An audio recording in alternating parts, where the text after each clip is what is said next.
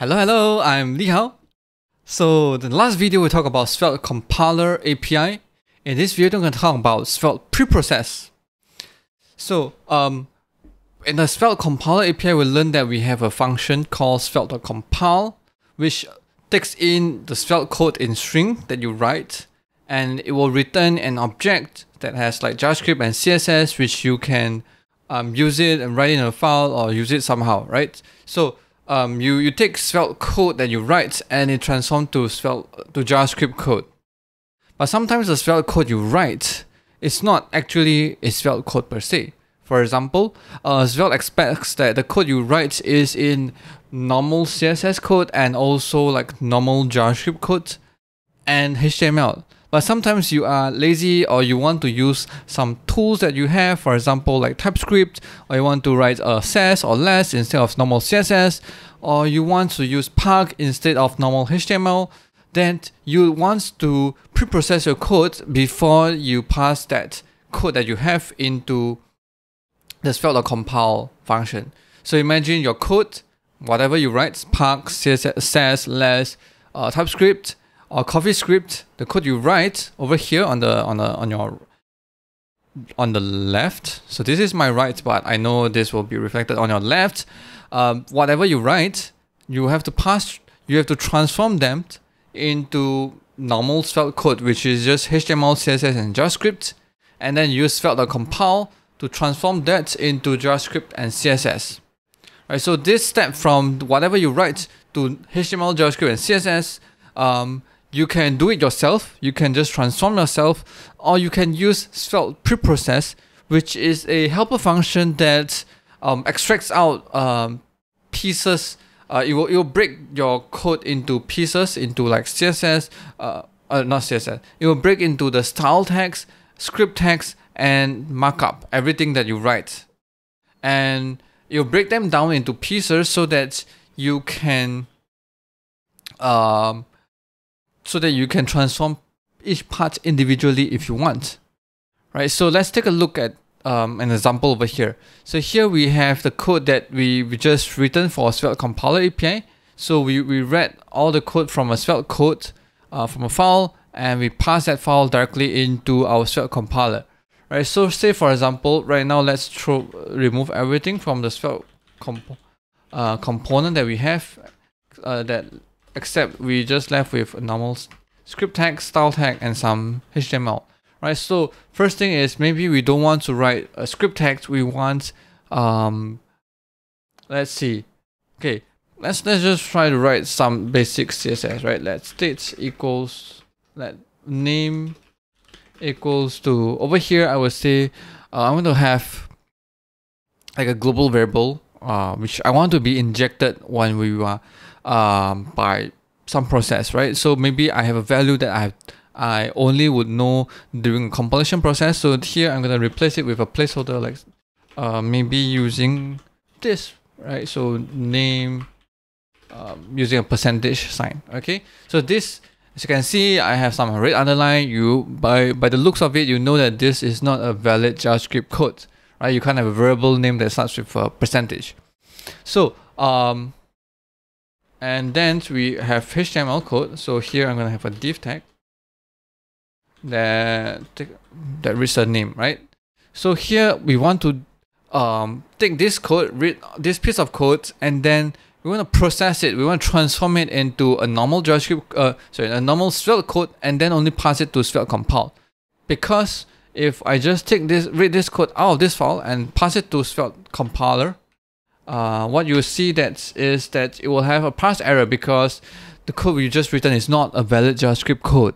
So let's see. So here we read this file out. It's a normal code. So what we can do is we can process. I'm gonna have a new variable called process code equals to Svelte code dot replace this thing into valid string. So here I'm going to say a hello world. Okay, now if you try to look at this process code, you realize that we have replaced this percentage into a string, and hopefully that will end up with a valid JavaScript code in the script tag. So if we run this now, hold on. Okay, we need to pass this in as well. I run this now. Replace. Let's see, what do I missed?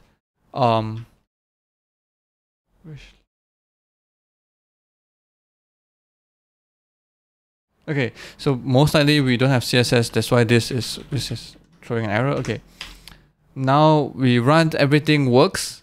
If we come over here and take a look at the output JavaScript code, if you take a look at the code over here, you see that the name is now replaced to hello world and everything still works, right? So of course, this is this is the essence of preprocessing. You have your code, you run through a function. In this case, our function that we're gonna run through is replace like name, and then we pass the preprocessed code to the Svelte compiler.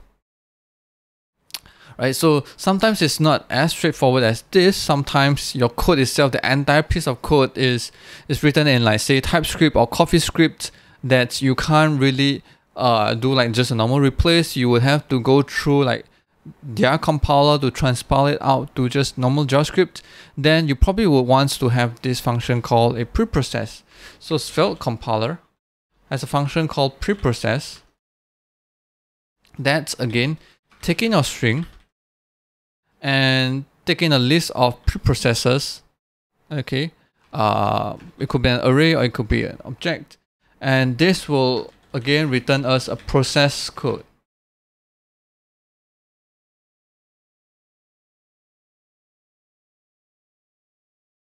Okay, let me comment this out. Okay, it returns a process code. So here in the preprocess, what you pass in is an array of objects. So each of these objects is called a preprocessors, and this over here you can this object itself can be a can have three properties. One is the markup,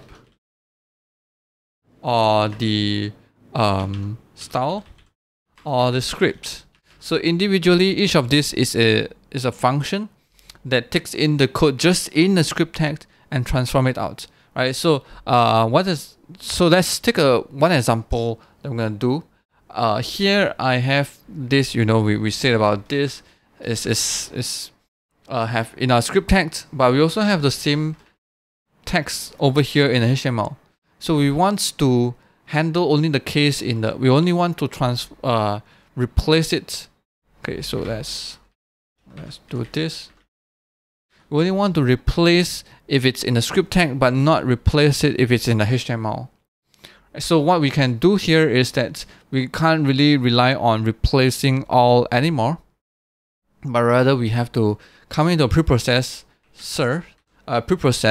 part, and we only transform in the script part.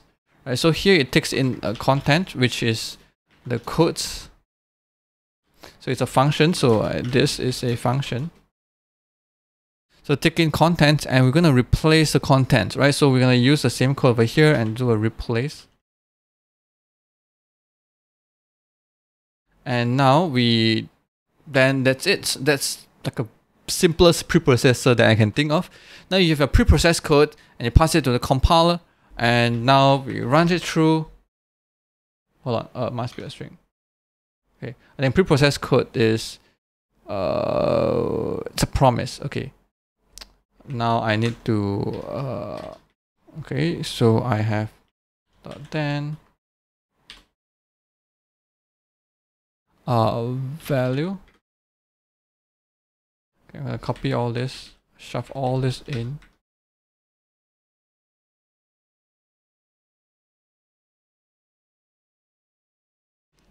So value.code is the code. So value is an object that has a code as well as a source map, so that source map can can map back to the original code before you do a preprocessing. Okay, so for now for simplicity we just pass in the codes in.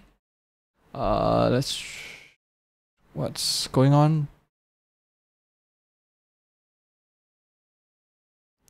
I need to return this, right? And what you return is actually going to be object as well.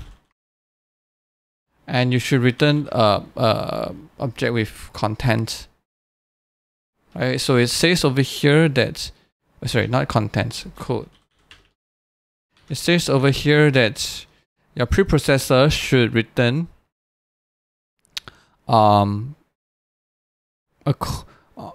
it should return an object with a code property that represents the transform code. Right, so here let's run again, and we are done. And let's take a look at the output. We have hello world being transformed over here. At the same time, in the text content, you still see like the normal percentage name. Right, so if you try to log out from here, you try to console out from here, you notice that the content will just only having the contents in the script text. So this is how you would probably use the Svelte preprocessors, because then you probably would have to handle so you can write your own preprocessors if you like to, right? So it's not just about contents. What you get over here is also attributes. So attributes is all the attributes that's available on the script element here. So for example, sometimes we don't want to transform all the script text. It depends on maybe say a language. Is it a TypeScript or coffee? Or you have some other things like context goes to special, things like that, and you only want to do a preprocessing for code that has this attribute, script tag that has only this attribute. If you want to do that, then what you can do is you can come over here and check the attributes, right? So say for example, maybe I have an attribute, say name equals to special. So this attribute is what we're gonna read from this attribute, and actually we're gonna replace percentage name with this name, right? So for some reasons you already know it, but you just want to use it over here, and you want to replace everything from here to here. So what we can do is we can check attributes dot name. This will give us a value, so we're gonna replace it over here instead. And this is the string itself, right? And we can't just put in a string. If we just put in a string like this, what you'll get is